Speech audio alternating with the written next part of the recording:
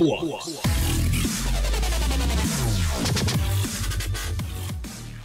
What's going on, guys? It's Flux here, and welcome back to the Industrial Park. And this is the product of many hours of work. I know it doesn't seem like it, but it is. Today is Friday, is the day of recording.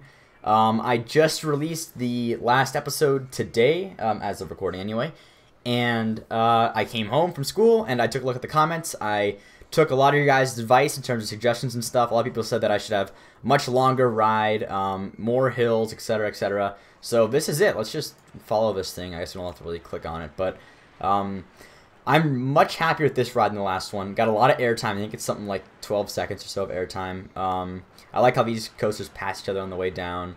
The one thing I'm a bit worried about is when I do custom supports, so kind of see what I'm gonna do. I think I said this earlier, but if you've seen the Millennium Force before, I'm gonna use big kind of squarish supports going up like that, and these areas might be a bit dense, so I'll try and make that work the best I can. That's the only part I'm really worried about, but other than that, this thing went pretty well. All the block breaks work at perfect times. And I think this one's probably the most natural spot I can make it be in. I mean, it's not necessarily easy to make block sections whenever it's so high up, but I want to make this coaster really high up, have a bigger drop. Right now the drop is at, I think, 200. So much taller than the last one, which is like 125, so that's not very high at all. But that's it right there. I think that the ratings were here. Yep, 8.4, 6.35, and 3.7. So pretty much a lot better than the last ratings, which I know a lot of you guys said ratings don't matter, and I kind of agree. Like, I mean, if I were to say submit this thing to any designs or, you know, later on in the future, no one's really going to see the ratings that much, but I don't know. I wanted to have a big, awesome coaster that had good ratings at the same time. So I think that this is it. This is the coaster that I'm looking for. So that's that, and I think I'm going to be putting on some scenery for this episode. Obviously, this is not even close to being done. I'm going to do a lot of work on this thing to make it look good. Like I said earlier, a bit nervous about the fact that there's 4 different hills in a row right here, and I got to deal with putting supports on all of them in a way that looks natural. So that's a bit of a challenge, I guess. I do have a backup of this thing as well as a previous coaster type in case we don't like this one. So no real risk in all this stuff. I'm just going to kind of do what I can and see how it looks, and then you guys can let me know what you think of it in the comments down below afterwards. I give this thing a chance too. I mean, if you don't like it right now, I bet you that like 90% of the reason why is just because it looks so bare, or maybe that's not it. But to me, I think that a lot of people judge coasters, and it's tough to whenever there's no custom supports yet. So we'll just take a look at it, see how it goes. Do an episode on it today, and then we can see later on if we like it or not. We can always remove it if we don't like it. So that's that. The one thing I do worry about being so tall is just that it kind of like blocks like this whole area right here. But I guess it doesn't really block it too bad. I mean, it should be fine. We put stuff down, and it should be fine. I think the great thing about this coaster is I would love to ride it. Like, sometimes I don't think I'd like to ride my coasters like this one. I mean, actually I probably would anyway because I love the scenery around it. But to be totally honest here, I think doing a backwards headfirst spiral down here would not be very fun. And I'm sure they don't either. I don't know, but I probably would still ride it because of all the scenery. I mean, it's kind of a cool spot. I wish amusement parks made more rides where they went, you know, through big buildings like this. But I guess that makes the coaster like 10 million times more expensive when they do that, so they don't do that. But that's why we have games like this. So anyway, back to what we're talking about now. I'm going to go head on into the time episode now and see if we can finish the scenery on this thing. So I'll be back in a minute.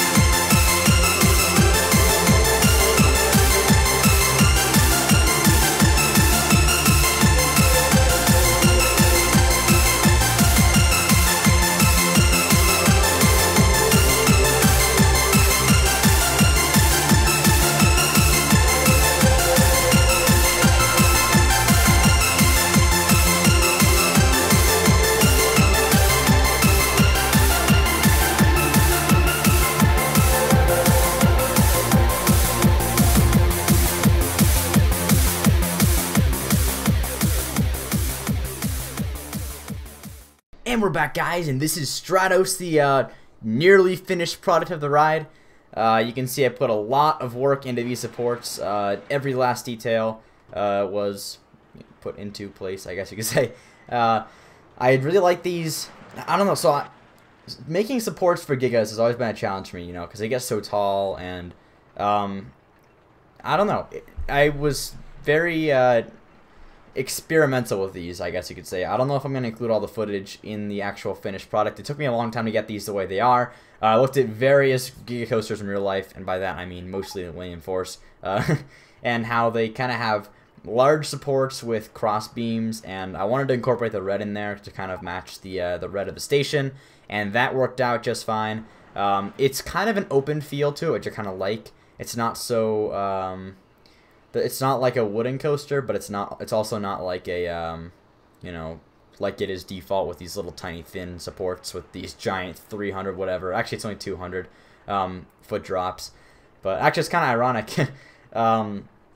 Technically, a Giga-Coaster is named a Giga-Coaster if it's more than 300 feet tall, and usually you don't see 300 foot tall Giga-Coasters in Tycoon 2, but whatever, what are you going to do? So anyway, you can see I did use 8 cars to make the wooden roller coaster track basically go inside of the Giga track, and it actually is a Giga track, like on top of it. It's not just like wooden track only. So that's kind of how it went. I kind of like it, actually. I like the look of the wooden track over top of it like that. I kind of like how it, like, you can see it better, I think, if you do this. Yeah. I don't know. You can see it better on this side anyway because there's no chains in the way. But I think that worked out kind of well, the way that worked. And I'm surprised this has no supports here. Maybe I'll put some supports down just to make it more realistic. I don't know why it, like, didn't even put default supports there. Anyway, so that's that. I wanted to give you guys a little update here and just show you guys the coaster itself. We'll probably ride it, or at least I'll just let you guys watch it. Once we're done with the whole thing. I still got more to work on, but here are the ratings if you didn't see them already. I think that they improved a little bit since last time, 8.52 now instead of whatever it was, like 8.4. But now I plan on doing a similar look to this with like the bushes and stuff, but I think a bit less. I don't know exactly how it's going to work yet. I guess we'll just see when we get there. I'll probably just experiment with it a little bit, man. I'm like tripping on my words. It's like, what, almost midnight here now, and I'm still recording because it's Friday, and I don't know, I was feeling pretty inspired after getting some awesome suggestions from you guys in the comments on what I should do, and plus just watching POVs of roller coasters like all night. That's what I've been doing, like that and this. So anyway, I'm gonna get back to work now, so I'll see you guys in a minute.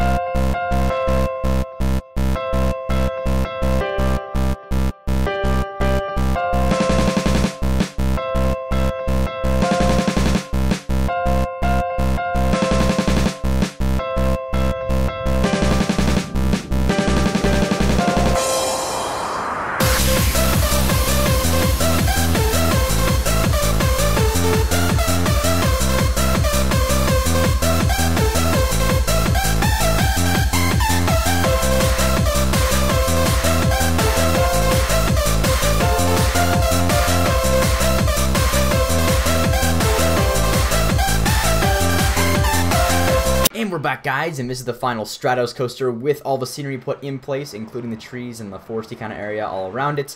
I'm not gonna lie, the longest portion of the entire scenery build was literally the last few parts I added on, like these pieces right here, these pieces along the top, and then this little top part, because every time that I like opened the thing and then I started the trainer to make it work, the second that I tabbed out so I could, because basically, I think I've said this before, but you can't save while you're in zero clearance mode with the trainer. You have to tab out and then click restore clearances and then save, or else it'll like mess up your game.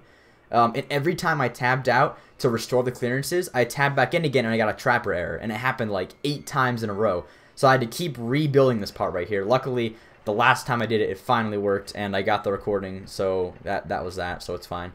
But that was a little ridiculous, but I don't know. I still haven't figured out exactly what causes trapper errors. I posted on Reddit about it, like, while I was doing it, so maybe I'll get a response between now and then, but regardless, this is the final ride. Let's just find a train that's leaving. Here we go. We'll watch it from this side. I would click on the train, but this coaster's kind of more about the whole overall picture, so I'm just going to kind of follow it, but you can already see off the bat, I made this little top part here with a little spinny thing. You can't really see it because you can't zoom in this far from this high up. And the little lights and stuff. I love these lights, by the way. I think they were in Lewis's pack, but I'm not quite sure. Maybe it's in the other one. I got like 2 different packs, but regardless, I like how that turned out. Both spots have a little bit of a weight. This one's a bit less of a weight than the other spot, but that was just kind of the way it worked with the timing. But I do like how you'll see this when it passes here. They like pass each other right over here. I thought that's kind of cool how that kind of worked out like that. Other things about this coaster. Well, I was worried about these turns here, and it kind of worked out. I just didn't put wooden supports on the inside turns. I just left them the default. This spot was also kind of weird. I just made one big, and then I put these little, like, holder things outwards just to kind of make it more realistic. But these things are kind of hard to use, the big wooden ones, without basically making a wooden coaster. Like, I didn't want it to be entirely supports, and they're not supposed to be, like, looking wooden. I made them kind of gray so they look like iron or something, but I don't know, it's kind of hard to use them properly like the way that Giga-Coasters use them, because most Giga-Coasters have much thinner supports than this. Like, they're not so dense in these blocks, but that was the best I could do, and I think it looks pretty good actually in the end. I also, you probably noticed, covered this thing in trees and forest. To me, this whole time I've been you know, like, working with this area, I just felt like it was kind of out of place that, like, it suddenly got really thin and then dense again, like in this little middle area. So I put a lot of trees there just to kind of fill it out, and I think it worked out pretty well. Although I just see a little repeat pattern here. I'm just gonna get rid of this one or something. I should make it better. Anyway, that's. Oh, I still forgot to fix this part with the zero clearance. I always forget. I need to go back. I'll probably do it off camera again. And put this thing here. Oh yeah, one more thing. I thought of this, and I think it's a good idea. Someone said it way back in the comments a while ago, but I kind of forgot who it was and all that stuff. But, oh, look at that. Why is that? Oh, I didn't change the train type yet. Sorry, I previously changed the train type to be red and black instead of just red and white. I think that looks better. Anyway, someone recommended a while back that I go ahead and...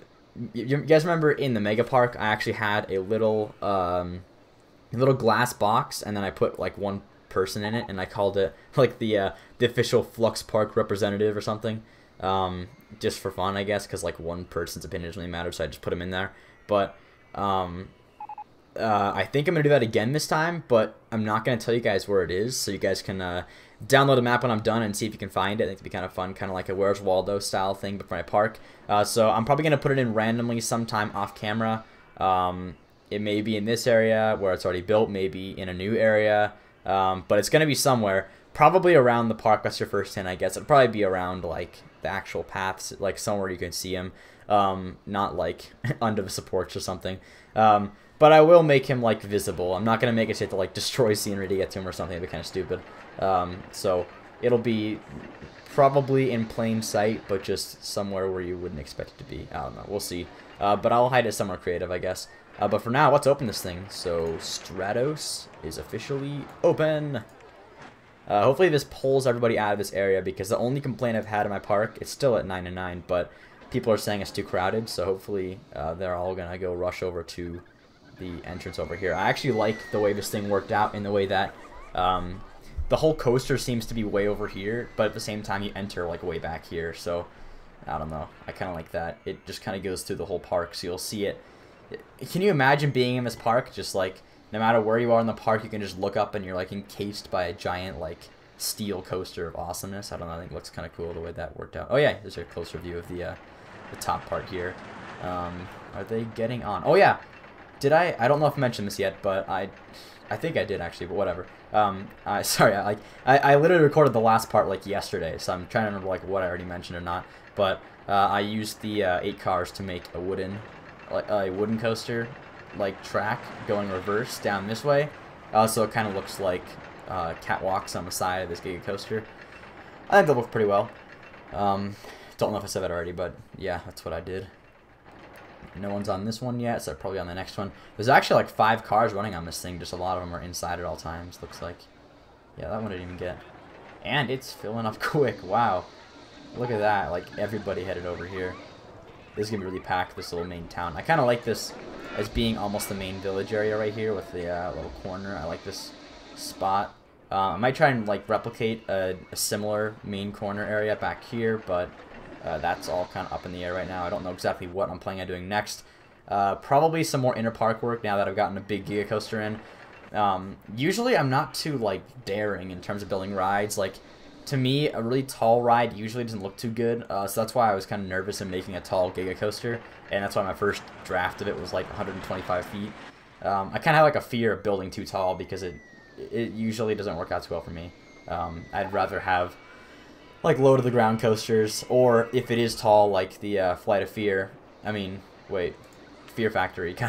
I don't know why. I always imagine this is Flight of Fear from King's Island. I don't know why, but it's not even like a hanging coaster. But whatever. Anyway, yeah, this is like one exception to that, and I built like tall buildings to kind of make it look like it's low to the ground anyway, even though this drops like 125 feet, I think, or something.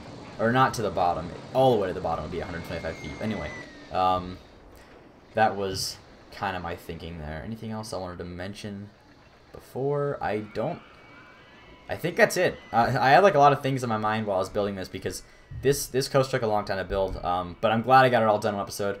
Fortunately for me, and I'm sure everybody else, we get Martin Luther King Day off in the U.S., so I have Monday off, which means I got a 3-day weekend, so I'm pretty much just relaxing all weekend and doing this. Like, I spent like all Friday night building, and then Saturday today morning working on it to make it the best it can be. I don't mind investing more time on the weekends to these episodes to make them better than the average episode, so I'm probably just going to dive into the next episode right now, but I'll wrap this up for now. So thank you guys so much for watching, and as always, we'll see you next time.